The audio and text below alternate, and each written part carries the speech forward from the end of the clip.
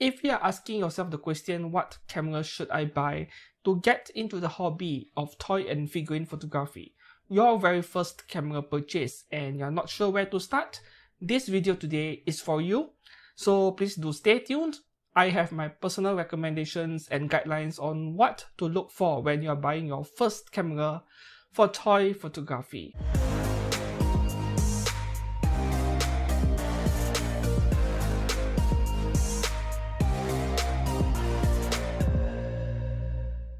Hello everyone and welcome to X-Kurgane Blog and Photography. My name is Steven, and to those of you who may be watching this channel for the very first time, to introduce myself, I'm a toy, scale model and figurine photographer, and I've been doing this for the past 7.5 years.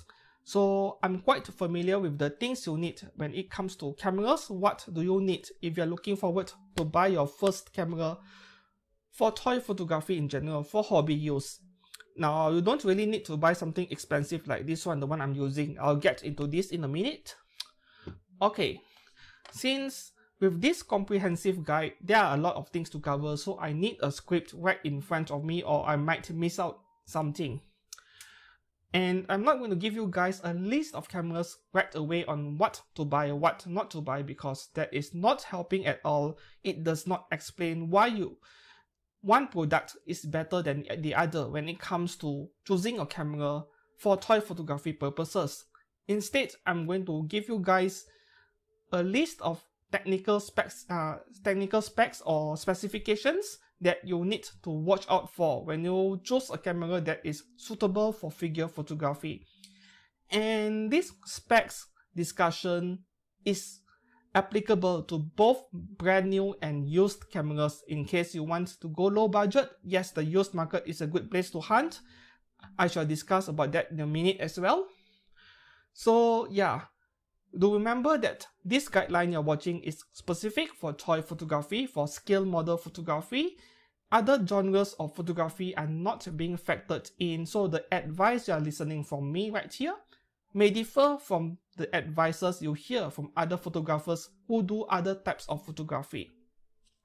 Before I list out the specs that you might need, let me address a few commonly asked questions or commonly heard statements. There are 6 of them right here.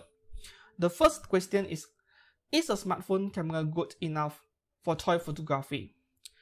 Well, I do understand that a camera purchase is a major investment, a lot of spending just to photograph your toys, your scale models as a hobby, but no, smartphone cameras are not suitable for toy photography.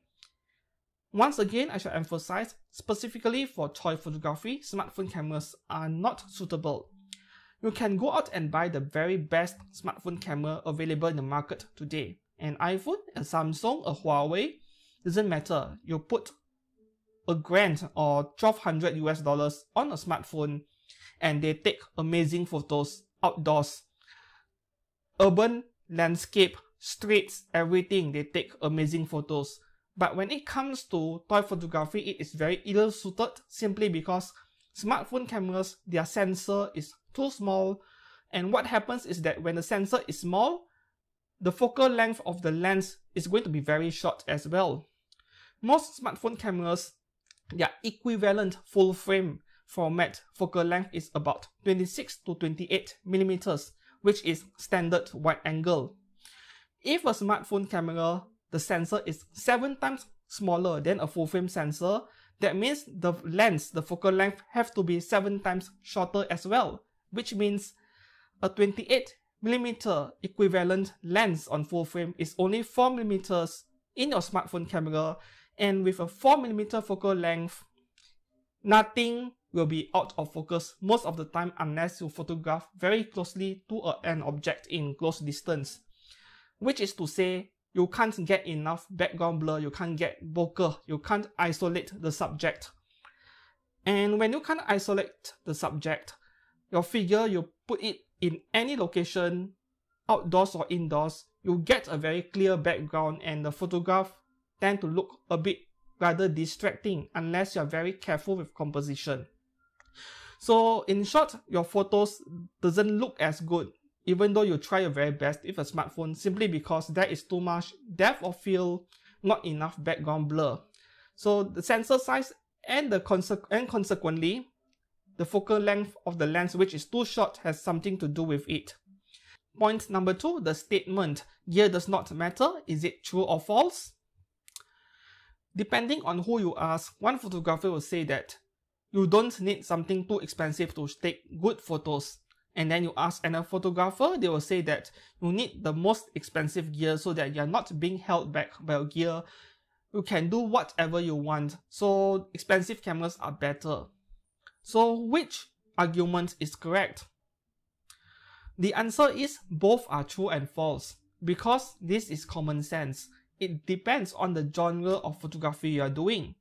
If you are shooting sports and wildlife, yes, you need very fast burst rates, you need a very good long range lens, and that is very expensive.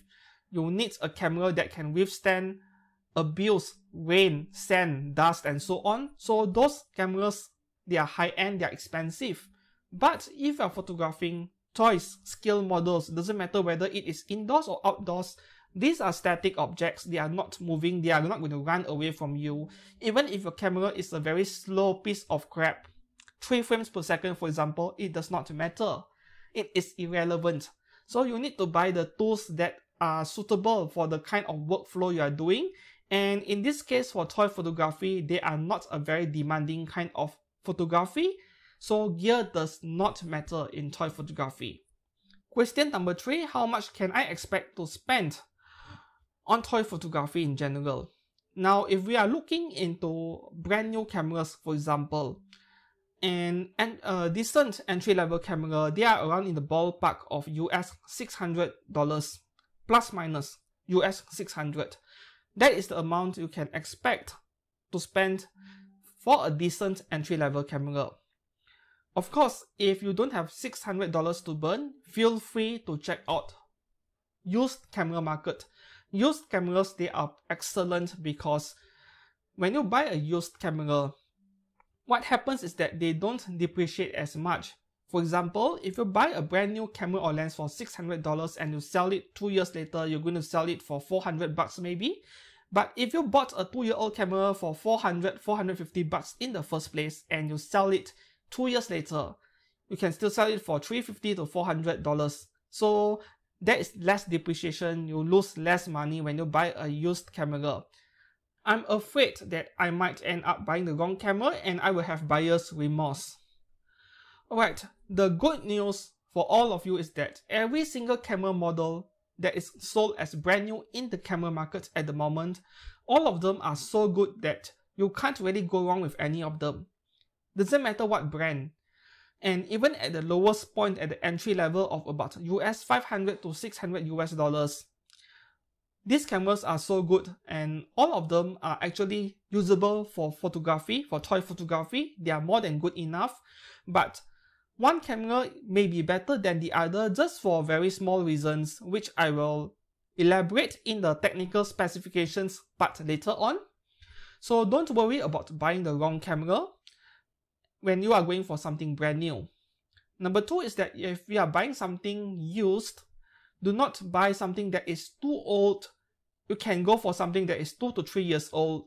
Check out that camera model. When is the release date? A simple Google search will give you the answer. 3 or 4 years old model, perfectly fine. 5-year-old model is the borderline. Don't buy any older than that. Question number 6. Do I need additional lenses or the kit lens is good enough? So when you buy a brand new camera, usually you will take it as a kit set with the stock lens that comes with the camera body. We call it the kit lens. Usually 18 to 55mm or 16 to 50mm, around that range for the kit lens. Now kit lenses, they are a very good start. They are very versatile. They can be used for pretty much any genres of photography, maybe except for birding or for sports where you need extreme reach. Which means they are perfectly fine for figurine photography, no problems at all. You can always buy additional lenses later, which I do recommend. And regarding additional lenses, that is a complete different topic altogether, another long topic. I shall save that for a future video. Buying additional lenses are definitely recommended if you can afford them, but otherwise the kit lens is a very good start. Don't worry about that. How many megapixels do I need? Now, every camera available in the market at the moment, they have more than enough megapixels for your personal needs. For social media purposes, for example, you are going to take photos and just upload them online and share it with everyone else. In case you didn't know, on Facebook, Instagram, your maximum width of height of the image is about 2000 or 2048 pixels. And if you combine the height and width of your photos uploaded to Facebook after they resize them, that is only about 4 to 5 megapixels. So if your camera has 16 or 20 megapixels, that is already more than enough unless you like cropping your images, which I do not suggest you to do so. Learn to frame and compose your photos properly. Frame your shots perfectly as much as possible so that you don't end up cropping doing editing. Should I buy DSLR or mirrorless camera? The answer is fairly simple. If you are going for something brand new, buy a mirrorless right away. Forget about DSLRs because mirrorless cameras are where the technology is nowadays, the latest technology, and they are a lot more user-friendly to newbies in photography, those who have never used a dedicated camera before. Using a mirrorless camera, in case you are not aware of, they feel like using a smartphone camera, so it feels very approachable, very relatable, and you won't feel demotivated because it is difficult to learn photography. Mirrorless cameras make it easy to learn photography, so you are more willing to learn, more willing to take up the hobby. That is the advantage. You don't feel demotivated. DSLRs, they are on their way out. They might go extinct in about 10 years maybe. Canon and Nikon, they have almost stopped making brand new DSLR models. They are focusing all of their R&D money on developing mirrorless camera models, the ones you see Sony making. So there's one thing to know about. However, if you are at a limited budget, you can't afford something that is brand new for $700, $600, and you want to buy something used, this is where a DSLR is a better purchase because there are a lot of affordable used DSLRs in the market. And lenses for DSLRs, they are also a lot cheaper than mirrorless lenses. Of course, unless you buy cheap monofocus mirrorless lenses from Chinese brands, that is a different topic altogether, but those are manual lenses. If you are looking for autofocus lenses, DSLR lenses overall, they are quite a lot cheaper, especially in the used market. And there are a lot of them in the used market simply because existing DSLR users, they are selling off their gear to upgrade to mirrorless, and that is where you should take advantage of. If you are willing to learn to use a DSLR, because DSLR has a learning curve in some way, this thing right here where you see people look through, this is the optical viewfinder. In a mirrorless camera, it is digital, but in DSLRs, they are optical, and there is a learning curve on how to use them effectively and accurately. But if you are able to master an optical viewfinder in a DSLR, it makes you a much better photographer overall compared to people who only know how to use a mirrorless camera. It is a bit like being able to drive a manual transmission car as well and not only automatics. Something like that. So yeah, it's better to know more. Okay, so now that I'm done with answering or responding to the 8 most commonly asked questions or statements, I shall move on to the technical specifications which you will need to watch out for when you're buying your first camera. Now, this applies both to brand new and used cameras. Alright, the very first criteria is to buy an interchangeable lens body for versatility purposes. So when you buy a brand new camera, please just forget about cameras with fixed lenses. Sony RX100 series cameras, for example, these are compact cameras with a fixed lens in front. They are ideal for travel photography or for vlogging, but not at all for toy photography. Please do not waste your money on those. Buy a camera where you can change lenses, which means a mirrorless camera or a DSLR, because Being able to change lenses to capture different perspectives is the most valuable thing about buying a dedicated camera in the first place.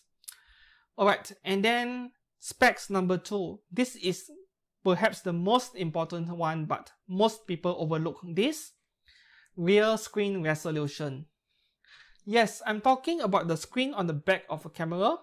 The resolution of that screen, very important, but most people overlook this on a technical spec sheet. The thing with toy photography, you are going to shoot in live view a lot, which means you're going to shooting on the back screen. You're not going to use the viewfinder. You just look at the screen and with the camera on the tripod. And the reason why the screen is so important in terms of resolution is that you will be checking whether your photos are in focus or not by zooming in on the image. If the screen resolution is too low to begin with, when you zoom in to check your photos, the image you are seeing is very blurry. So what's the point? You wanted to check your photos, but you can't even check it because the image isn't clear, thanks to a bad screen on the back. So make sure you buy something with a good screen on the back. And as a general guideline, the bare minimum you should looking for is 900k dots and above, 900,000 dots. This is the general guidelines. The good news is most cameras in the market today which are being sold as brand new cameras, alright, new models, all of them have a minimum of 900,000 dots. So if you're buying something new, I guess you do not have to worry at all. This is concerning used camera. For example, you come across a used Sony a5000 for very cheap, maybe $250 and to be fair, that is a very decent camera for toy photography. But the rear screen is only 400,000 plus dots. So that is a very bad screen. Sony in general, they have a reputation, a track record of putting very bad screens on the cameras. I have no idea why. Even the Sony a7 Mark III, which is a $2,000 camera when it first came out, it had only 900k dots for the back screen. The third specs is to buy a camera with a flip out or an articulated screen. Now with this Nikon D850 of mine, this is only a flip screen, which means it only flips up or flips down. It does not come out to the side. So this is not ideal for figure photography, to be honest, because sometimes when you go outdoors, you're going to shoot figures on the ground, low on the ground, in portrait, and you'll be going very low like this, but the screen does not flip out. So you're going to struggle trying to lie on the ground just to look at the screen. This is a trade-off I was willing to make when I purchased this camera, but this is not ideal at all. Ideally, you will need something where the screen can flip out to the side so that you can use it very low on the ground. And the good news is a fully articulated screen, which means you can flip out or up and down any way you want. They are a lot more common in lower end and entry level cameras. For example, Canon M50 once again, or Fujifilm X-A7 fully articulated screen. In contrast, a Sony a6400, very popular camera, it only flips up and down as well. So if your camera screen can flip out to the side, it is a much better choice in general. The third spec that you might need to look out for is hot shoe. Now this attachment up here, this metal part up here, this is called the hot shoe. It allows you to attach a camera flash on it. Now the camera hot shoe is something I would say optional. So if you don't plan on learning how to use an external flash, most figure photographers, they don't use flash, they use steady lights lamps. So I would say that not many people use flash, and if you don't plan on learning flash, then the hot shoe is optional. You can even buy a Canon M200, which is only US $500 approximately, including the lens, one of the cheapest high quality mirrorless cameras in the market. But the screen only flips up and down, yes. So there are trade-offs to be made. And then the next spec that you might need, APS-C sized sensor, which is to say crop sensor. Now with interchangeable lens cameras nowadays, there are three main sensor size. The three most common size: micro four thirds, APS-C, and full frame. And then there are the niche ones like medium format. We're not going to get into those. So what I can say is that if you're buying Canon, Sony, or Nikon, or Fujifilm, for example, the 4 most well-known camera brands, you are 100% safe. You don't have to worry. You don't have to think anything about the sensor size. However, I would say stay away from Panasonic and Olympus because their cameras, they are micro four thirds in terms of sensor size, which is smaller than usual. And I'm not saying these cameras are bad. Panasonic cameras are the best, one of the best when it comes to videos. A lot of professional filmmakers use them. But for photography, I would say not so much because of the smaller sensor. So stay away from micro four thirds. Olympus is already dead, half dead, right? They are on their way out. They are not doing well. I think the company is almost kind of bankrupt, I think. And then one thing you need to watch out for is the histogram. This is the last one. Okay, histogram, it tells you whether your photos are well exposed or not, whether it is too dark or too bright. How to read an histogram, of course the tutorial, there are plenty of it online. Learn how to read a histogram. And a histogram is present in every mirrorless cameras nowadays. It's just that if you're buying a used DSLR and a rather old model, you might not be able to find a histogram feature. So this is one thing to bear in mind. Alright, and now we are done with the specs you need, which surprisingly is very few, right? Not many things to watch out for, and most of them are about the back screen. So this is the good news about choosing a camera. For toy photography, it is not very demanding. You just have to focus on the screen on the back of the camera. Alright, however, before I move on to recommending cameras, I would like to list out a list of specs that you do not need. Don't listen to what other YouTubers say. Number 1, do not blow your budget on features that you do not need. So nowadays, cameras are very expensive and their prices can be attributed to video specs. It does 4K, 60p, 120p, or how many frames per second, whatever. All these video specs, they are irrelevant. Don't pay huge amounts of money for those things you don't use.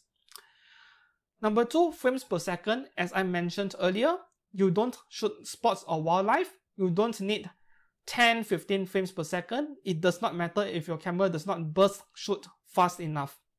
Number 3, battery grip. So many cameras, you can buy an optional battery grip for it, but not every camera models support a functional battery grip.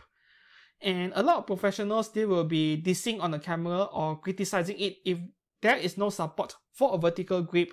But a vertical grip is something you do not need for toy photography. In fact, it is detrimental to toy photography. It gets in the way of your work, especially when you are photographing outdoors low on the ground. If you have a battery grip at the bottom of the camera, you can't go low enough on the ground. It is just getting in the way, so don't buy a battery grip, even if your camera supports it. The next thing, you don't need 2 card slots. Yeah, forget about what other professional photographers say, what other YouTubers say. You don't need 2 card slots. 1 card slot is enough. 2 card slots is only necessary for those who do professional work, like wedding photographers. They need a backup in case one memory card goes corrupt. They don't lose their clients' photos. For toy photography, 1 memory card is enough. Full stop. And then the last one, this is highly dependent on you. IBIS, short for in-body image stabilization. So IBIS means that there is stabilizer inside the camera body itself on the sensor. So you can shoot handheld at very slow shutter speeds, and most likely you won't get handshake blur or camera shake blur as they call it in layman's terms. So in short, the stabilization system is not in the camera lens, it is inside the camera body. This is dependent on what you need, what you plan to do with your camera when you buy one. If you are shooting figures only or for hobby purposes, IBIS is something you don't need, don't pay for one, even though a lot of people recommend it. And from my past experience, my other camera, the one filming me, that is a Nikon Z6. It does have IBIS, but I found IBIS to be not useful at all for photography in general, because when you're photographing objects like figurines, you will be on a tripod. Your camera is already stabilized, and in fact, when your camera is stabilized on a tripod, you would better turn off the stabilization system in the camera body or in the lens or both, so that you don't get unwanted effects.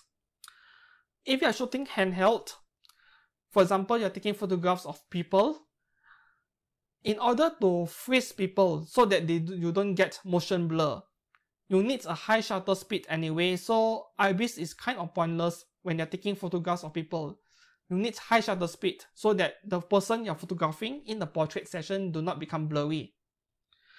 Just because your camera is stabilized, it does not mean that your subject does not move, right? Especially in the case of shooting people on the street or in the portrait session. Now that I'm done with the list of technical specs that you do not need before I end this video, naturally, a list of camera recommendations from me. We shall start off by listing out camera brands one by one. I shall start with Canon. Canon M200, the smallest and lightest of the bunch among all the cameras I'm about to suggest, and also the cheapest at about US 500, including the kit lens. It is so small that it can even fit in your jacket pocket, and the image coming out of this camera is excellent. However, the screen only flips up and to the front, and it does not have a hot shoe, so you can't put an external flash on it. One thing to watch out. Canon M50 and M50 Mark II. The original M50 is the best selling camera in the world. For very obvious reasons, it can do almost anything. So this is the safest purchase. If you really don't know how to decide and you want to play it safe, this is one of the safest choices out there, M50. Not to mention, it comes with an EVF, electronic viewfinder, which the M200 does not have. Of course, the screen is high quality and it flips out to the side, making it ideal for figure photography. The M50 Mark II, to be honest, it's not really a good purchase because it is exactly the same camera as M50 inside out, except for software related to video. So now it boils down to price. If you can find M50 and M50 Mark II at a very similar price range, then go for the Mark II. If the price gap is too big, just buy the original M50. The M50 Mark II is not worth your money.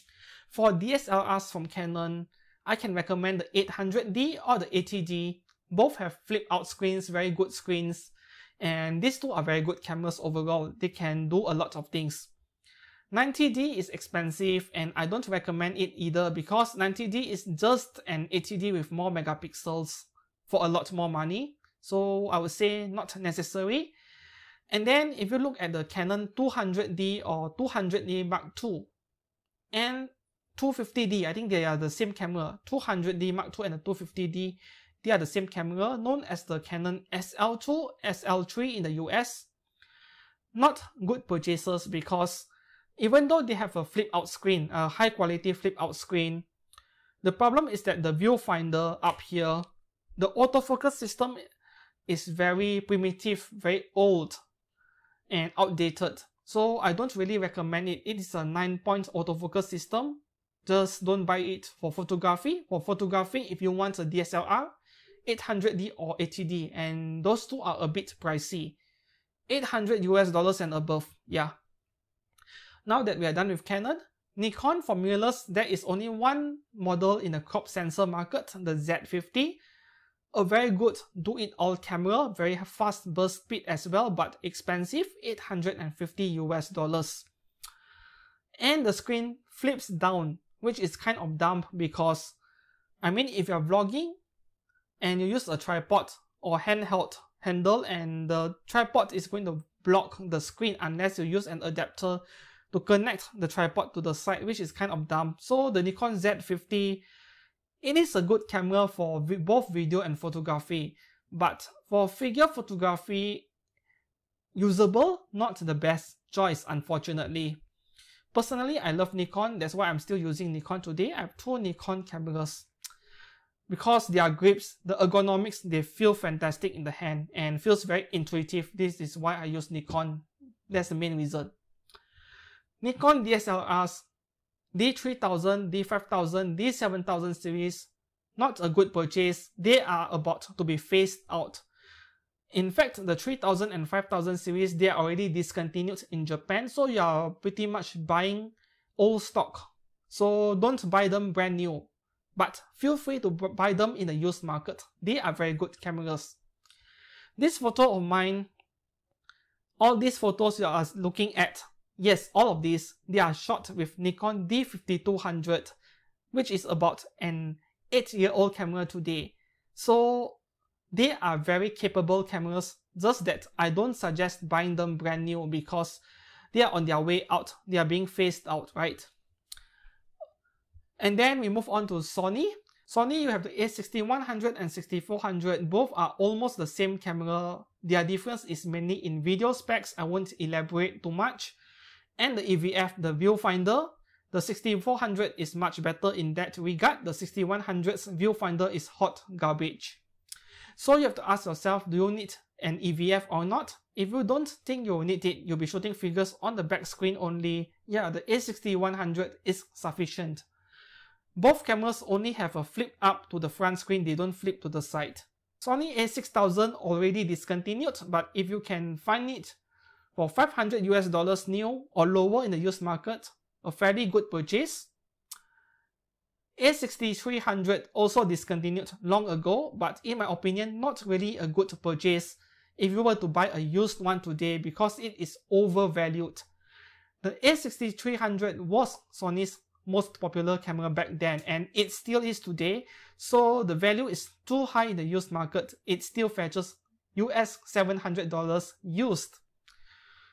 I would say forget about buying that used for $700. You just add another $150 on top and go for a6400, or just settle for the Canon M50. You can't go wrong with that. And then lastly, Sony a5000 series already discontinued long ago. Please stay away from them even in the used market because, as I mentioned earlier, their screen are garbage, very low resolution. You won't enjoy using live view on it. So forget about the 5000 series no matter how cheap it is. And lastly, Fujifilm.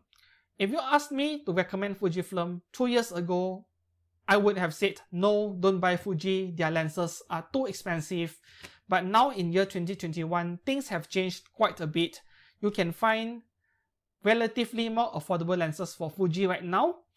They have the XC35mm, only US $200, a recommended second lens for any Fuji owner. And there's a third-party Chinese brand called Viltrox. They are making really nice, really sharp prime lenses for Fujifilm as well.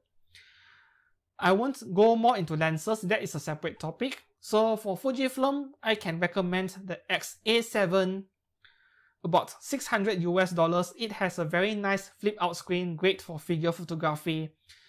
Or you can go for the XT20, but the XT20, the screen only flips up and down. Fujifilm XA3 for $300 US, XA5 for $400 US. If you can avoid these two models from Fujifilm because the user interface, the user experience overall, it is very sluggish, very laggy. It feels like using a very slow Android phone. So if you can't avoid those two and raise your budget a bit for the XA7 at the minimum. Panasonic and Olympus, as I mentioned much earlier, don't buy them unless you want to do video. Small sensor size, which means not that great of an image quality, simple as that. And then about used cameras, used DSLRs especially, if you buy something that is about 2 to 4 years old, you are pretty much good with any single model out there, especially Canon. I would highly recommend Canon because used Canon DSLRs, there are a lot of affordable ones in the market with a flip out screen. As long as you start from the Canon 600D and above, 650D, 700D, so from the 600D and above, you get a fully articulated flip out screen for not a lot of money. Also, there are a lot of cheap, affordable and high quality lenses in the used market for Canon DSLRs. So yeah, you should check them out. If you notice, all of the cameras I listed out so far, it is like reading out a camera catalog because it is what it is. Almost every camera nowadays, they are so good, you really can't go wrong with any of them. what you are choosing depends on what you feel is suitable for you. It needs to be intuitive and user-friendly to you so that you are more eager to use it every time you pick up the camera. I guess that is about it for the camera recommendations. So if you do find this guideline extremely helpful, please do consider dropping down a like and subscribe to this channel. I will be reviewing another figurine in my next video, and probably a small photography tutorial behind the scenes, maybe, depends on which video gets done first. Yeah, so thank you very much for watching this video. I shall see you guys again. Goodbye.